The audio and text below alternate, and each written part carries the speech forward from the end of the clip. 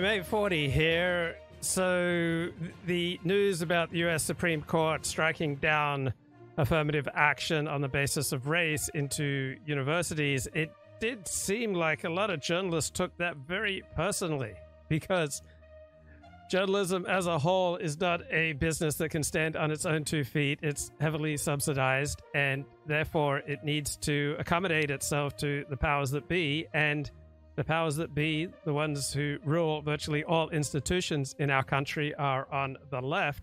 And the left is very pro-affirmative action, right? Remember, woke means that there are certain groups, certain allegedly oppressed minority groups, such as blacks and LGBTQ, trans, etc., who must be exempt from criticism. Here's how it goes. Half a century ago, the media and the liberals loved the Supreme Court. And why not?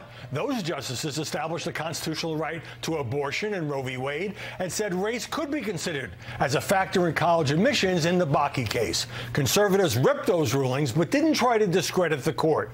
But with today's John Roberts court overturning both those rulings in the past year, the national right to abortion, and last week tossing out college affirmative action, there's been something of a media freakout.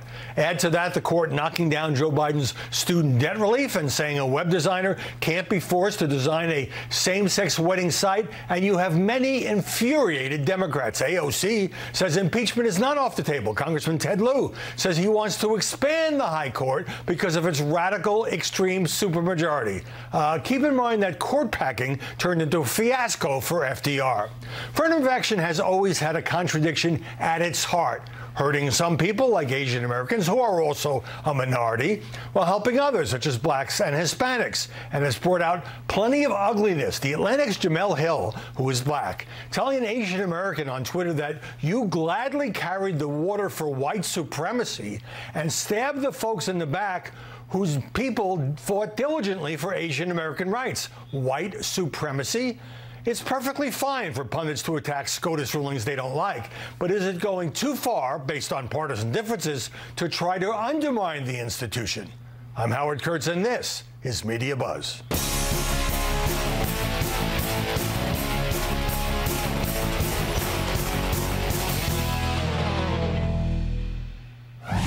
These end-of-the-term rulings are fueling heated media reactions on the left and the right, sometimes in quite personal terms, as well as from the president.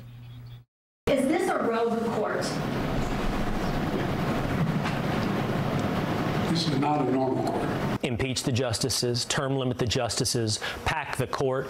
For all the talk of civility and the talk of the restoration of norms, it seems there is no institution of our republic that won't be destroyed in defense of their democracy. This court has adopted a kind of imperial mindset. 6 right-wing politicians in robes on the Trump Supreme Court are granting themselves the authority to govern as a kind of unaccountable super legislature. The court's affirmative action ruling, which was pivotal, it's causing liberals' heads to explode. They are even using it to call Asians white supremacists. And I'm not joking. I'm not making this up. It's the feeling that I and people who look like me and were born like me don't have the right to the promise of America as spelled out in our founding documents. Wow. So unless people like Jonathan Capehart, who's a twofer, right, but black and gay, he feels denied the promise of America unless the playing field is tilted in his favor. So right now, Harvard uses approximately a 400 SAT point advantage to admit black students. If they were admitted solely on the basis of merit, according to one study, fewer than 1% of Harvard would be black. But Harvard's freshman class, by contrast, is 15% black. That's so by those standards, according to that study, that means that only about 6 out of 100 blacks in Harvard's freshman class would be there if the sole basis for admission was academic merit. Joining us now to analyze the coverage, Ben Domenech, editor-at-large for The Spectator, and Richard Fowler, the radio talk show host, both are Fox News contributors. Ben, how did we go from the media criticizing these last Supreme Court decisions to denouncing its credibility and calling it corrupt? Well, one of the big things that's left out of all of this is that this court has actually been quite balanced in its rulings. It dealt some real losses to Republican efforts when it came to redistricting and the like just earlier in this term. And obviously, there's a number of other areas where, it performed in ways that are, completely at odds with the framing of them, as Chris Hayes said there, of being this kind of imperial, entity handing down rulings. The other thing that I think that is left out here is that of all the entities that represent our federal government at the moment, I would argue that the court is being the most representative of public opinion, in the sense that if you actually look at the affirmative action question, when asked both by Harvard's own polling efforts and by the Pew Forum and the like over the last several years, it's a 70-30 issue at best. It's the most recent Pew poll was 74-26 in terms of Harvard's the number of Americans who are opposed to affirmative action. And so I don't think that this has the same kind of flavor as it would in perhaps other areas where it's viewed as the court supplanting itself over public opinion. In fact, they are ruling according to the Constitution, and it is consistent with where Americans are. Well, you have a point on affirmative action, but Richard, with the AOC talking about impeachment and Dems talking about court packing, the media reporting on this is not that this is Looney Tunes, and we all know that none of this is going to happen. Look, listen, I think the media is missing a story here, right? And I think it's important to figure out the missing stories so you can understand where AOC and all these folks will come up with court packing. I think, and that has to do with many of the ethical missteps that the court has made over recent, right? We have pictures of Supreme Court justices palling it up with millionaires and oh my God, the Supreme Court justices are palling it up with millionaires. We can't have that. I mean, the court must be corrupt then. Way to say, hey, we're going to unelect them or they're beholden to the people. So with that being said, when you put the affirmative action ruling in the microscope and you say, well, okay, so if this is true to most applicants. So, but before that, the coverage was like, this is the apocalypse. I certainly think that, there's an overreaction on this point because of so much of the dedication of a significant portion of the left to the ideas that undergird the affirmative action system. But I would point to the analysis of someone who I think of as one of the most intelligent political analysts on the left, Rui Teixeira, who's formerly of the Center for American Progress, now at AEI, who made the point that if you're actually running against this, you're doing it at odds with the current trends among the American working class and middle class in terms of their priorities. You're doing it, completely at odds with what we see them saying about that way that they want our college systems to work. And I didn't hear any of that in this media coverage. Any of it sort of saying, well, the court is basically saying we have to reset on these things, on these different questions. The colleges are free to analyze things in different ways, which I expect that they will, leaning more into personal essays, leaning more into things like that as opposed to test scores. There's going to be a backlash to this. But yeah, it's fascinating how conservatives are so quick to claim that absolutely hopeless, that these canny left-wing college administrators will figure out ways to get around this. Well, California banned affirmative action, and as a result, there's been a dramatic decrease in the number of low IQ groups admitted to our elite universities. So the university industrial complex will found ways of mitigating, mediating, reducing the claims of merit, all right, to maintain a certain diversity of low achieving groups. But this will still have a substantial effect. Okay, so I was able to sleep in this morning, so I'm so energized right now. I was able to sleep in till about 4:20 this morning. After my shower, I fired up my computer, and just before I was going into my recorded 12-step talks that I like to listen to get my head straight for the day, this is what YouTube promoted to me on the front page of youtube.com. So surely, guys, surely YouTube is not promoting misinformation here. Well, a warm welcome to today's talk, Tuesday the 6th of June. Now, today I want to report on the most impressive piece of scholarship that's so far been released on the... Most impressive piece of scholarship? Oh, it's from a doctor, Dr. John Campbell. A doctor? Well, not a medical doctor. He's a retired dude in public health who used to teach nursing. But it's really important to him that you think of him as a doctor. They're not a medical doctor. So in Australia, right, chiropractors are not considered doctors. But whenever I talk to a chiropractor on the phone or in real life, they always introduce themselves. This is, Dr. Cohen, Dr. Ali, Dr. Salazar. And whenever I talk to a medical doctor, it's invariably, this is John, this is Pete. The effect of lockdowns. This is it here. The whole thing is available and in the public domain. And I'm just going to give you a headline to see if you want to watch this video or not.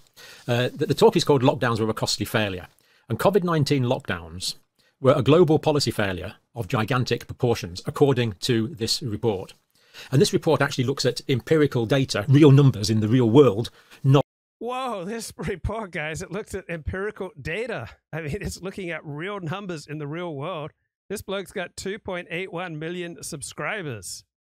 And he's saying that evidence on COVID restrictions is now conclusive, that they were absolutely useless, because we have a John Hopkins study, guys. A John Hopkins study looking at real data, empirical data, data from, you guessed it, hold on, the real world. Whoa. Not modelling as was done pretty well always in the past.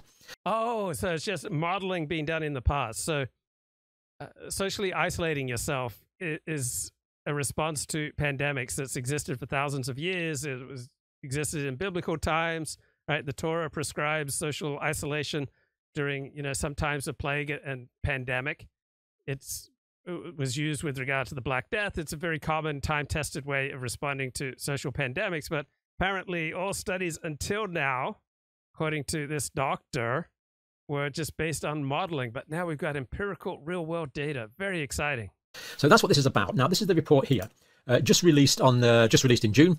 As I say, very thorough report, all available in the public domain, published by the London-based Institute of Economic Affairs. And okay, so this is a libertarian institute. It goes on to well over 200 pages. So check it out for yourself. Completely free to download, which is very magnanimous, of course, of the authors in the Institute of Economic Affairs to do that, but comprehensive and completely readable. So let's get straight down to what it's talking about. Now, lockdowns are a costly failure, a global policy failure. So this is everywhere. Pretty well wherever you are, we've been let down by our government. So we'll be looking at the way reports were written but not adequately scrutinised by government. This is primarily a governmental failure. So this guy is upset that we haven't adequately scrutinized previous academic studies. So you can be sure that he's thoroughly scrutinized this particular study. Guys, we need to thoroughly scrutinize these things before we change our way of life. And I personally feel let down, and I know a lot of you do as well. Now, this is the update we're just looking at here. That was the previous version there. So as I say, all available. Check it out for yourself. It's a systematic review and meta-analysis. So it takes to combat. So when I have friends who want to push like fringe medical scientific theories on me, I always tell them, send me, and what they usually send me are like tweets from, various randos.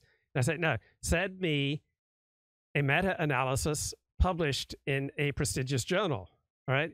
If you meta-analysis mean you look at all the previous studies on the topic and you rate and rank the studies by their power, right? By, how important they are, by, how many people they use, the methods that we used.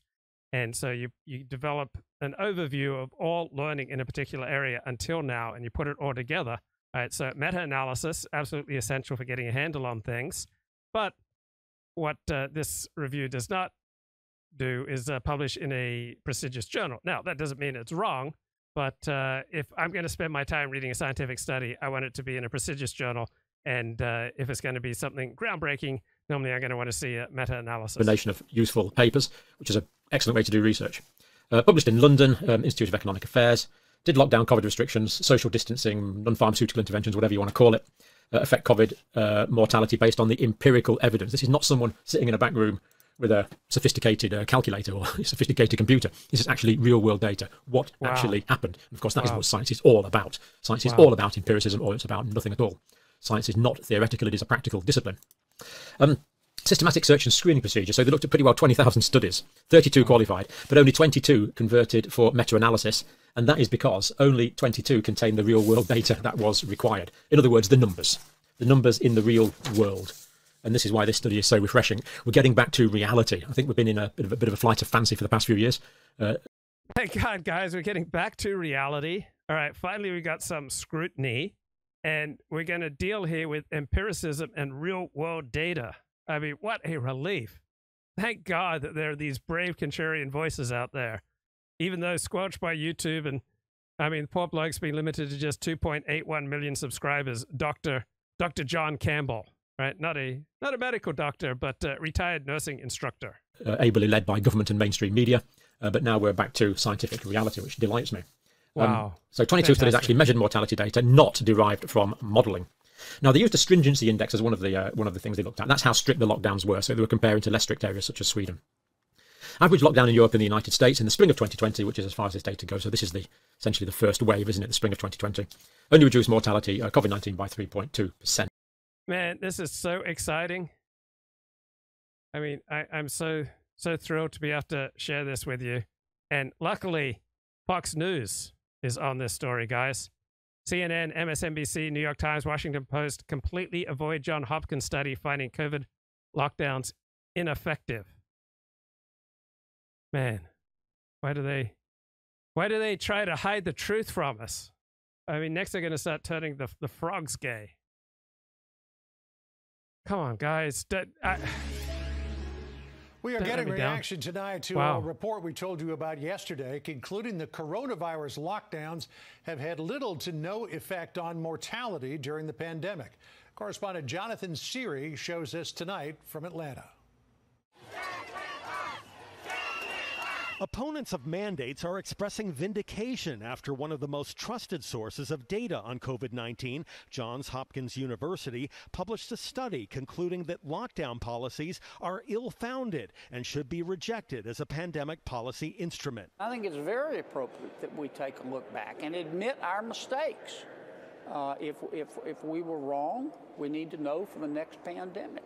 In the Johns Hopkins report, 3 leading economists analyzed data from 24 studies and determined travel bans and mandatory school and business closures early in the pandemic reduced COVID deaths by only 0.2%. I think it's important that we try and remove all the politics and really talk about what the data shows, what science shows, and support free inquiry and people asking important questions about how to get pandemic policy correct, because this isn't the last pandemic we're going to face. The study was not mentioned in today's White House COVID briefing. However, federal health officials said they welcome a proposal in the Senate to create a bipartisan task force to investigate the pandemic's origins and the response of the Trump and Biden administrations. I think it's important to look at every aspect of this outbreak for lessons learned. That is not only what the origin of the virus and the origin of the outbreak is, but many other things that we could learn from in the future so that we can prevent something like this happening or respond better if and when it does. And an FDA advisory panel is scheduled to meet February 15 to discuss Pfizer's application to expand vaccine access to children under the age of 5. A Kaiser Family Foundation survey finds that 3 in 10 parents with kids in this age group would get the shots for their children right away if approved. John? All right, we'll see where that approval goes. Jonathan Seary for.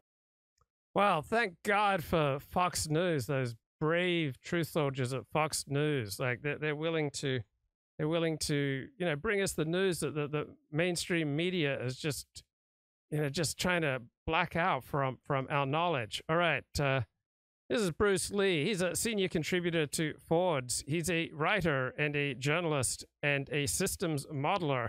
What does he have to say? Did so-called Johns Hopkins study really show lockdowns were ineffective against COVID-19? By Bruce Y. Lee. Have you seen the so-called Johns Hopkins study that's been making the social media and Bill Maher rounds lately? Some folks have been asserting that this Johns Hopkins study somehow showed that COVID-19 lockdowns have been essentially useless. If you haven't seen what they've been referring to, could it possibly be because there's been so-called a full-on media blackout of this so-called Johns Hopkins study, as an article for Fox News has claimed? Or maybe, just maybe, this Johns Hopkins study didn't receive much press because it wasn't exactly what some people have been claiming that it is. If you've noticed, some have been repeating the name Johns Hopkins study as if it were some kind of magical phrase like open sesame or oombop. In actuality, it's not really appropriate here to call what's being circulated a Johns Hopkins study, which might suggest that Johns Hopkins University has somehow commissioned or endorsed the study. Nevertheless, some people in social media accounts have been pushing the whole Johns Hopkins name. Yeah, the university itself didn't write the paper, because buildings can't type on laptops without crushing them. Heck, the paper even stated that views expressed in each working paper are those of the authors and not necessarily those of the institutions that the authors are affiliated with. Therefore, if folks really want to mention Johns Hopkins, they should instead be referring to this working paper as being from a professor at Johns Hopkins University, as Maher did in this past week's episode of his HBO show Real Time with Bill Maher. As you can see, Maher dropped the Johns Hopkins name without even mentioning the professor's name, Steve H. Hanke, Ph.D., a professor of applied economics at Johns Hopkins University and a senior fellow at the Cato Institute, an American libertarian think tank. Maher also didn't specify that 2 of 3 authors weren't even from Johns Hopkins University. Jonas Irby, M.S., whom the working paper described as a special advisor at Center for Political Studies in Copenhagen, Denmark, and Lars Jonning, Ph.D., who is a professor emeritus in economics at Lund University, Sweden. Moreover, Maher didn't clarify that the 3 authors were economists rather than medical, epidemiology, or public health experts. Isn't that a bit like 3 proctologists telling you how the economy is doing? It's not clear how much economists alone would understand the complexities and subtleties of medicine and public health. After all, if you were to end up in the emergency room with an injury, don't worry, an economist will be around shortly to reattach your arm. May not be the most comforting thing to hear. Oh, and note that Irby, Jonning, and Hanke themselves used the term working paper to describe what they had put together. Simply calling it a Johns Hopkins study glosses over this important distinction. A working paper is not the same as a peer-reviewed study published in a reputable scientific journal, just like how a YouTube video of you getting pelted with sausages would not be the same as a full-length Hollywood movie. Basically, anyone who has access to the internet, a laptop, smartphone, and opposable thumbs, can post a working paper on a website. So while it is clear that meerkats alone did not write and post this working paper, take anything that it said with 17 Ugg boots full of salt. This working paper did make some bold claims. For example, it concluded that lockdowns have had little to no public health effects. They have imposed enormous economic and social costs where they have been adopted. In consequence, lockdown policies are ill-founded and should be rejected as a pandemic policy instrument. By the way, what did the authors consider lockdowns? Well, according to the working paper, lockdowns are defined as the imposition of at least one compulsory, non-pharmaceutical intervention, NPI. Wholly changing definitions, Batman. By Irby, Jonning, and Hanke's definition, even face mask requirements would be considered a lockdown, right? After all, face masks are NPI since you don't eat or inject face masks into you. Yet, how many times have you heard when wearing a mask, "How's that lockdown of your face going?" Sure, a face mask may prevent your nose from wandering away from your face and partaking in a rave, before returning to your face in the morning. But other than that, face mask requirements really don't restrict your ability to move away from your home. This doesn't quite jibe with the dictionary.com definition, which describes a lockdown as a security measure taken during an emergency to prevent people from leaving or entering a building or other location. So unless you are wearing a ridiculously enormous face mask or one with BDSM chains attached to your friend, wearing a face mask shouldn't prevent you from leaving or entering most buildings. Okay, changing definitions aside, did this working paper really provide enough evidence to support its bold claims? In a word, no. In 2 words, heck no. The authors claim that they performed a systematic review and meta-analysis. That should mean that they should have considered and included all published peer-reviewed studies relevant to the topic at hand. Yet, this working paper did not include or even acknowledge many such studies that have shown the benefits of NPI, such as face mask wearing and social distancing, without explaining why the 3 authors excluded such studies. Of the 34 studies included in the review, 12 of them were actually working papers. In fact, 14 of the studies were actually from economists, with only 1 being from epidemiologists. This is odd since most of the key NPI research studies have been conducted by epidemiologists, medical researchers, and other public health experts. To qualify as a meta-analysis, a study needs to fulfill established criteria, which includes demonstrating that you've included all of the studies that have been published. Without providing clear evidence that you have done so, instead of a literature review and meta-analysis of the effects of lockdowns on COVID-19 mortality, would a better title of this working paper have been "Stuff that we selected to support our point of view"? Not only that, others have pointed out various flaws in the working paper's actual analyses. For example, here's what Gideon Meyerowitz-Katz, an epidemiologist, tweeted. Later in the tweet thread, Meyerowitz-Katz suggested that some cherry-picking was going on with the working paper. And when you do a review of the literature and select a paper to be included in your so-called meta-analysis, it's not a good sign when the authors of that paper disagree with your interpretation of their paper. Claiming that NPIs have had little to no public health effects simply goes against what's been observed and documented throughout this COVID-19 pandemic. Just look at the rather stark differences among how countries have fared during this pandemic in terms of COVID-19 cases, hospitalizations, and deaths.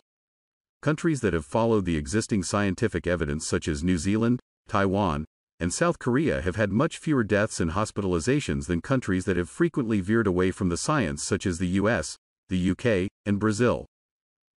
These certainly weren't the only problematic issues with the working paper. But why go deeper into them since there's been a so-called media blackout of this paper, right? At least, that's what Joseph A. Wolfson, a media reporter for Fox News, tweeted in all caps. Yep, Wolfson claimed in an article for Fox News that there has been a full-on media blackout of the new study outlining the ineffectiveness of lockdowns to prevent COVID deaths. Really? A full-on media blackout? Apparently, many of us didn't get the memo. In his article, he asserted that the Johns Hopkins study received no mention on any of the 5 liberal networks this week. According to Grabian transcripts, CNN, MSNBC, ABC, CBS and NBC all ignored the anti-lockdown findings after having spent much of the pandemic shaming red states with minimal restrictions and events deemed by critics as super spreaders. There were plenty of non-political and non-partisan reasons not to cover this working paper. Obviously, media outlets can't cover everything that anyone happens to post on a website. Otherwise, you'd be getting daily updates on what's been posted on the Fart Share website. It's not clear what a full-on media blackout even means or how exactly it would work. How in the world would someone corral all legitimate journalists everywhere and tell them not to cover something? Would there be a secret sign, emoji, or set of semaphores? And would space lasers somehow be involved? Telling real journalists not to write about something probably would motivate them even more to write about it. This whole Johns Hopkins study situation is like deja vu all over again. Back in April 2021, I covered for Forbes how some people were pushing a so-called Stanford study that wasn't exactly from Stanford and wasn't even really a study. So be wary whenever people emphasize the name of any particular academic institution associated with a study rather than focusing on the study itself and who specifically performed it. Universities consist of many different professors and other academics who have varying levels of expertise and experience in the academic freedom to pursue whatever research they choose. Just because someone is from a given university doesn't necessarily mean that the person knows what he or she is talking about. Again, instead, evaluate the person's background and what specifically he or she is saying. Sure, Irby, Johning, and Hank working paper may not sound quite the same as a Johns Hopkins study. But in this case, the former would be a whole lot more accurate description than the latter.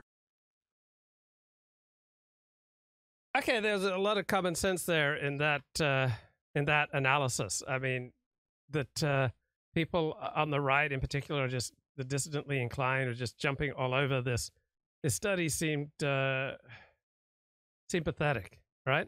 I mean, touting itself as a Johns Hopkins study because it was conducted by an economist at Johns Hopkins, then claiming there was a full-on media blackout of the paper, right? First of all, paper is a working paper, not peer-reviewed. It was published on the website of the Institute for Applied Economics, right? Not exactly a traditional medical institution, right? None of the authors are doctors or scientists. There are 2 economists and 1 employee of this Libertarian Institute. All of these trio have been extremely anti-lockdown since March 2020. And the paper's got a really weird definition of lockdown. Right. So the most inconsistent aspect of the paper is reinterpreting what a lockdown is. The authors define lockdown as the imposition of at least one compulsory non-pharmaceutical intervention. So if you wear a face mask anywhere, that is considered a lockdown. So Neil Ferguson of Imperial College says, by this definition, the UK has been in permanent lockdown since the 16th of March 2021 and remains in lockdown, given that it remains compulsory for people in the UK with diagnosed COVID to self-isolate for at least 5 days. Of the 34 papers ultimately selected for this meta-analysis, 12 were working papers rather than peer-reviewed. 14 studies were conducted by economists, not exactly public health or medical experts, and the inclusion criteria doesn't include modeled counterfactuals, the most common method used in infectious disease assessments. It excludes most epidemiological research from the review. The included studies are not representative of research as a whole on lockdowns. Many of the most robust papers on the impact of lockdowns are excluded. All this adds up to is a very weird review paper. The authors exclude many of the most rigorous studies, but include those that are the entire basis for their meta-analysis in the first place. They then take a number of papers, most of which found that restrictive non-pharmaceutical interventions had a benefit on mortality, and then derive some mathematical estimate from their regression coefficients indicating less benefit than the papers suggest. All this together means that the actual numbers produced in the review are not interpretable. So if someone goes gaga over this paper and touts it as, you know, some major thing, like Dr. John Campbell here, then he's a pretty ignorant person. This translates to approximately 6,000 avoidable deaths in Europe, 4,000 avoidable deaths in the United States. And when we come to look at the cost-benefit analysis of this and how this compares to other diseases, these really are small amounts given these people primarily with significant comorbidities. Not all, but primarily. So Dr. John Campbell turns out to be primarily a trainer of nurses, not exactly much of a doctor. So what's going on with the Biden administration, the courts, and social media?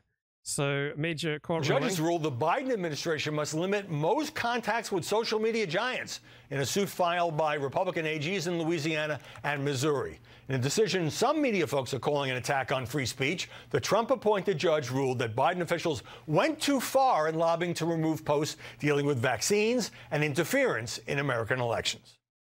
There are some allegations of some very heavy-handed tactics here where the government was pressuring social media companies to say what it wanted to say. When the government is telling social media companies what to do, there is a risk of censorship there. For them to now suddenly have a hands-off attitude and let anything run rampant across all of these platforms would just be radical.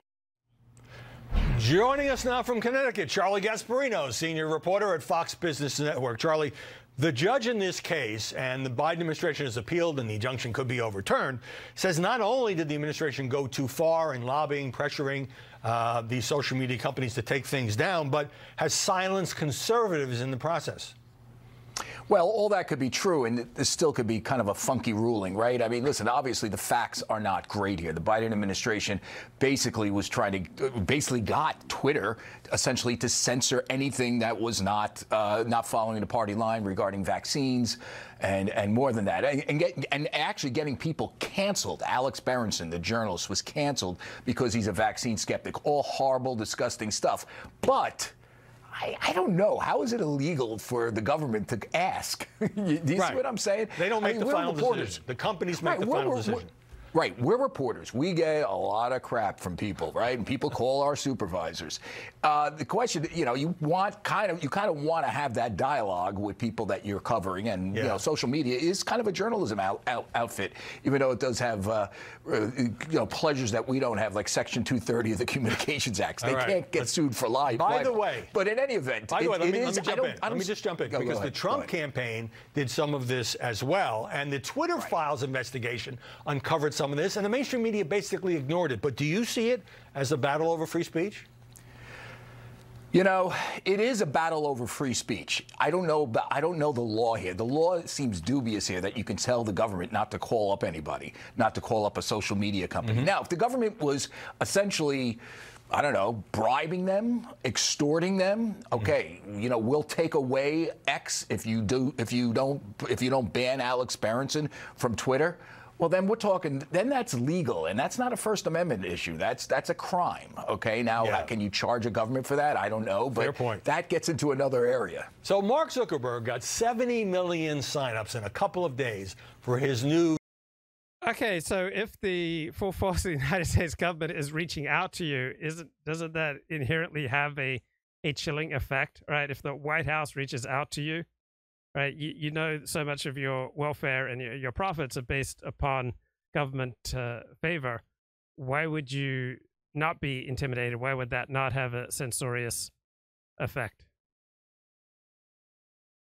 Okay, so I'm struck by all the coverage of the French riots that almost all the coverage treats it as something that's unique to France and some problem with France, when in reality, the populations involved, they cause very similar problems everywhere they are in the world. There's nothing particularly French about these French race riots.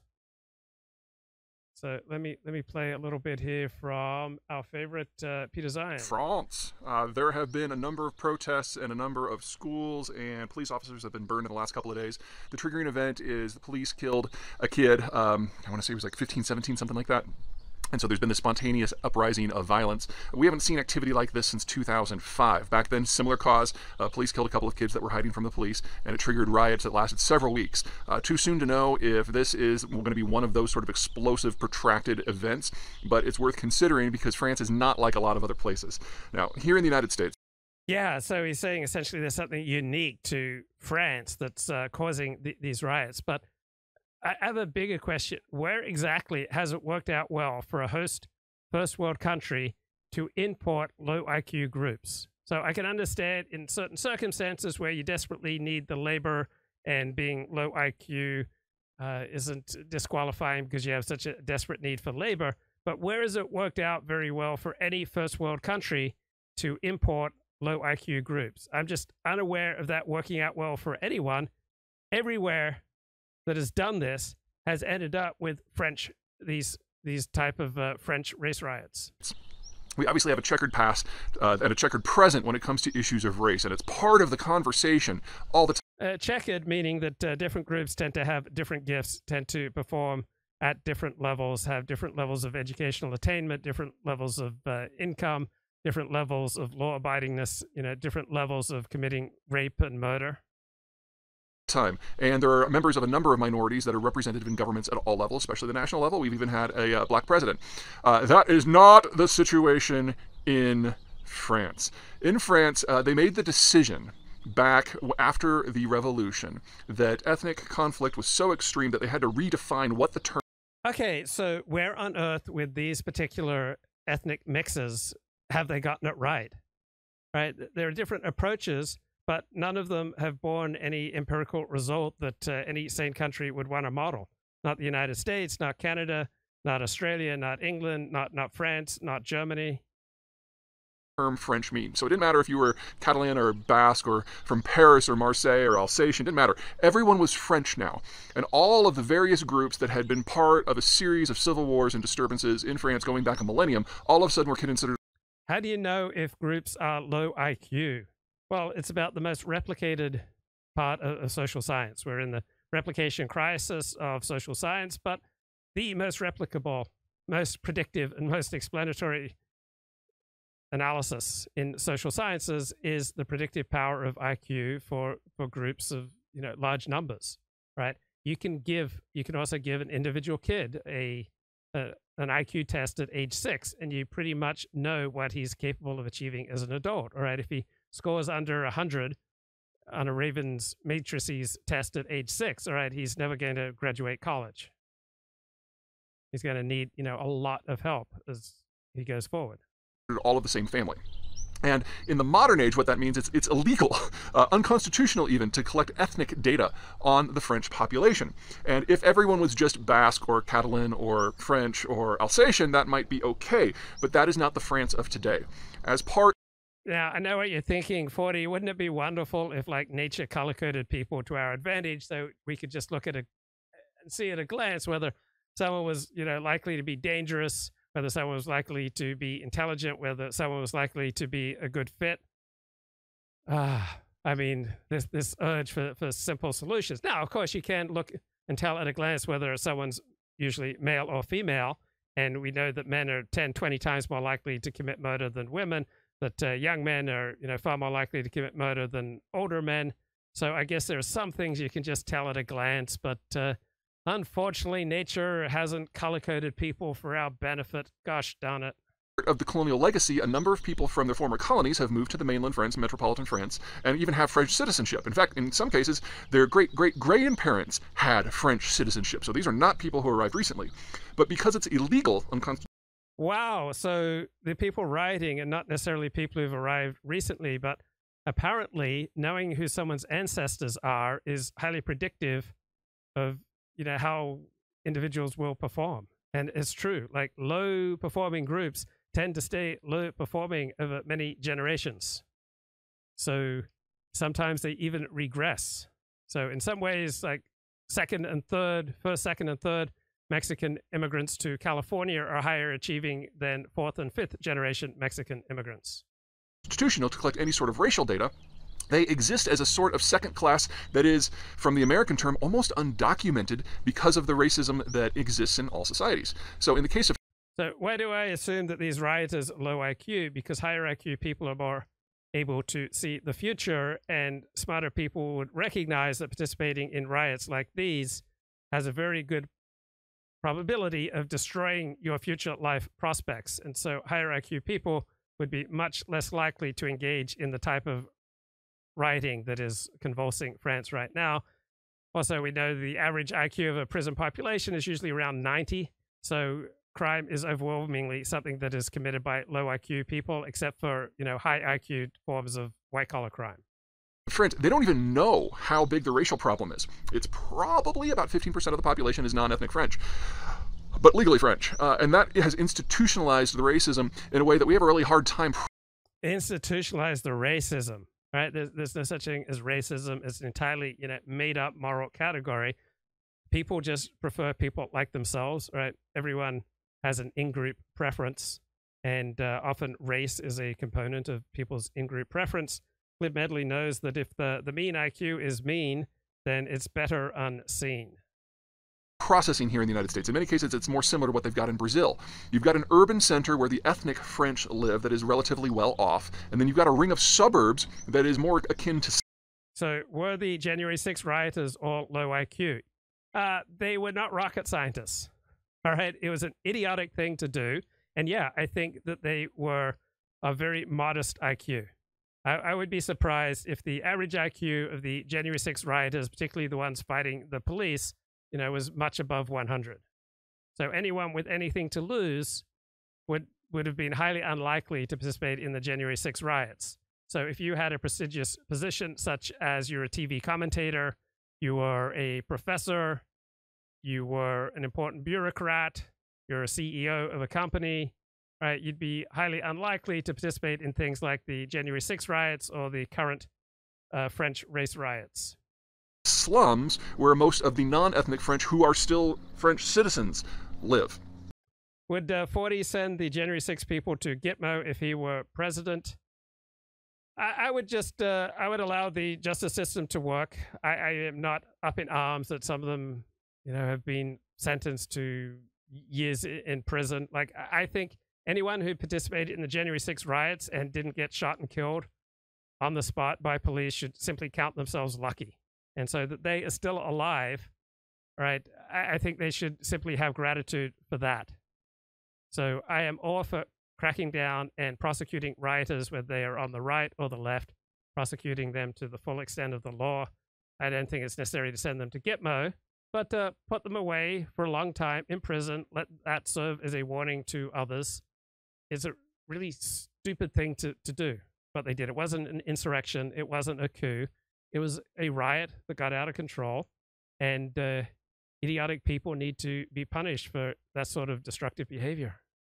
And because the French can't even do the first step of collecting data in order to get a good grip on what the size of the issue is, it's really hard for the government to apportion resources. Yeah, higher IQ January 6 rioters didn't riot. They stayed away. All right, they weren't heading into combat. So don't join low IQ groups like the Proud Boys or any low IQ groups. I remember I was walking around with this Orthodox Jew from Israel, and he just started yelling death to the Arabs. I mean, just totally a moronic thing to be yelling in Beverly Hills. Right? Beverly Hills is still majority Jewish, but it's just an idiotic thing to be yelling out loud. And it's not really a high IQ thing to do. This was not a doctor, a lawyer, a dentist, an accountant, or a professor, or a CEO. Sources outside of law enforcement. So in many ways, parts of France, even in their major cities, resemble a little bit of armed camps. And that makes it very easy for violence to erupt, because it's not a big reach for people who are the subject of being.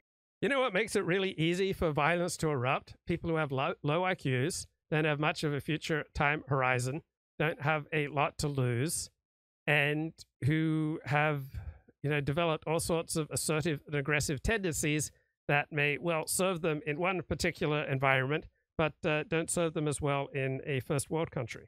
Living in the armed camps to rebel against the people who are supposedly providing law and order. Now, for those of you who know my work, you know that I'm very bullish on France in the long run. They never bet their economic, much less their political system, on globalization, and they never integrated their economy into the European Union. They've always seen themselves as a step apart, and that means that they've sacrificed a lot of efficiencies and a lot of the reach they could have gotten under the globalized era in order to maintain a more nationally oriented economic system. That comes at a big cost, but it does mean as globalization breaks down that the French don't have that far to fall, because if the EU were to dissolve tomorrow and freedom of the seas would cease to exist next week, the French economic system is largely in-house.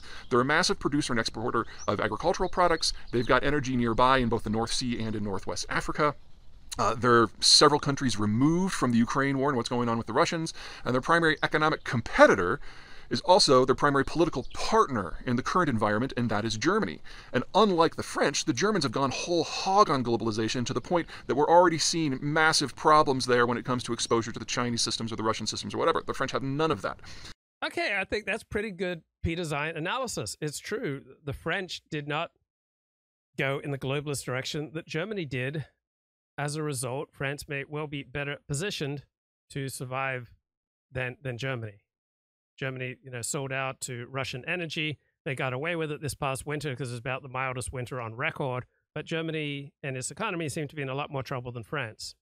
And then finally, the French demographic is strong because there's a neonatal sort of policy set that encourages people to have kids in large numbers, giving France the healthiest demographic structure in the world outside of New Zealand. And the United States happens to be third in that regard among the advanced countries.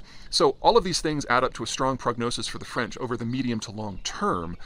But the racial issue is absolutely France's Achilles heel. And we're seeing the racial issue is everyone's Achilles heel that has the same proportion of races. All right, it's not something that unique to France or something particularly French. All right, might be wondering what went on at the 2023 Melbourne International Comedy Festival. Hi everyone. My name is He. It's spelled as H-E, and that's it. It is my first name. It is not my pronoun. But I know my name is only 2 letters in English, but in Chinese it's actually spelled as... Just 1 second.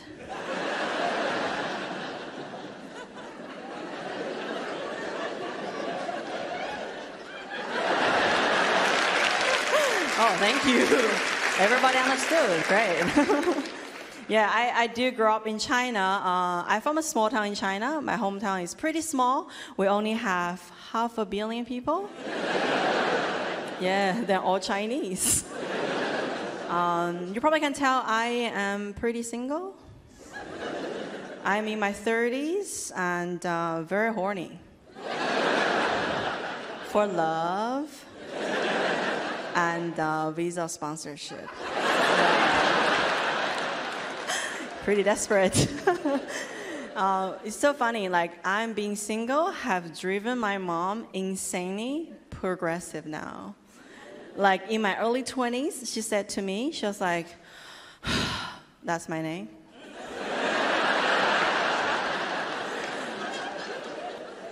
You can only date Chinese guy from mainland China. I was like, okay. In my late 20s, she was like, Obama, kind of black, is fine. I was like, okay. Now I'm in my 30s. She's like, oh, fuck anyone. Don't get me wrong, I'm trying. I'm trying to date. I'm trying to stay in shape. Recently, I've been fasting. If you don't know what is fasting, it's basically the modern ways to starve yourself to death. You'll be amazed. There's so many ways. I'm fasting this week, and it gave me nightmares. Like, for example, last night, I was dreaming about dry humping, rice. Like white rice, one by one. I was like, yes, Jasmine. Let's get wet. Oh, trying really hard. I'm trying to date, English is my second language. I feel like dating in English can be challenging for me. For example, I found dirty talking in English is really confusing. I have to Google it all the time. For example, why it is okay to say, oh, give it to me, daddy? But not okay to say, oh, give it to me, uncle. Like, come on, guys. They're the same generation. And my uncle is hotter than my dad. Okay, the Melbourne Comedy Festival. All right, I just finished a book, and it's on the Tudors, right? It's by this bloke, Peter Ackroyd. He's got this multi-part series on history of England. So this was a book on Henry VIII and Elizabeth I. Now, this is the very conclusion of the book. So talking about the Reformation of the English Church. So I was raised a Protestant. So I was raised that the most important centuries in Christianity were the 4th century, when Christianity became the empire, the Roman Empire, took over the Roman Empire, and the 16th century when we had the Reformation, and maybe the 20th century. So, but the Reformation of the English Church, I learned as a child, through much of a religious lens. But from this book says that reforming the English Church was a political matter, right? It had no roots in popular protest, all right? It wasn't the people were crying out for relief from the oppressive burdens, imposed by the Roman Catholic Church. It wasn't driven by principles of, humanist reform. No John Calvin or Martin Luther would have been permitted to flourish in England. Both Henry VIII and Elizabeth I were highly discouraging of any forms of religious enthusiasm, and the English have remained over the past 500 years quite averse to religious enthusiasm. So the reforming the English Church was entirely conducted under the direction of the king and the queen. So in continental Europe, those countries that espoused Protestantism, they did away with rituals and customs of Catholicism. There'd be no Mass, no Virgin Mary, no Court of the Saints. Yet King Henry VIII, right, he was basically an Orthodox Catholic, except when it came to papal sovereignty. So he destroyed some monasteries, he replaced the Pope, but the Mass survived. And those who supported the king's reforming of the church were of a practical persuasion. So just like the people who supported Hitler and the people who supported Stalin, they did it for practical reasons. So the supporters of King Henry VIII, they wanted the lands and the revenues of the Catholic Church for themselves. They were lawyers and courtiers, they were members of Parliament, and they voted in accordance with the king's will. So for only a very few was the theology of the Reformation important. So what you got in England was kind of a mishmash of contradictory elements that developed the name of Anglicanism, right? Anglicanism is as alien to the pure spirit of Protestantism as it was to the doctrines of Rome. It was just kind of a mix and match of old religion and new religion. So England became Protestant by degrees, by accommodation, by subtle adjustment, and the people went along. So time, forgetfulness, apathy, indifference, right? That weakened the old religion beyond repair. England became a Protestant nation, and what that really meant is that England was no longer Catholic. So the passage of time accomplished what the will of man could not work. And you see the enduring effects of the Reformation in the emphasis on the individual in England rather than on the community. Private prayer takes the place of public ritual. Manuals address the personal devotional life, your personal walk with Jesus, right? They abound. Justification by faith alone becomes one of the cardinal tenets of the new religion. This is holy, private in character, right? The struggles